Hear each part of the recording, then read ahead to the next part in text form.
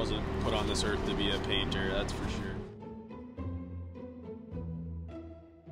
Dude, why isn't this like paint? Oh, this is Mike Wazowski right here. That is prime. Oh, I got it on my shorts. I didn't know. Son of a...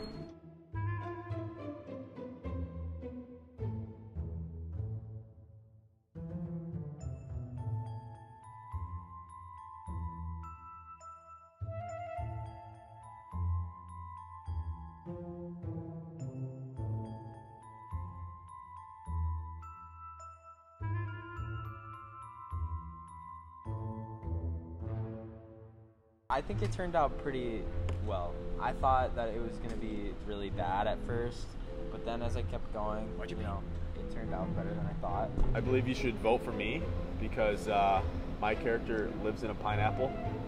He's unbelievably cool. Vote for me.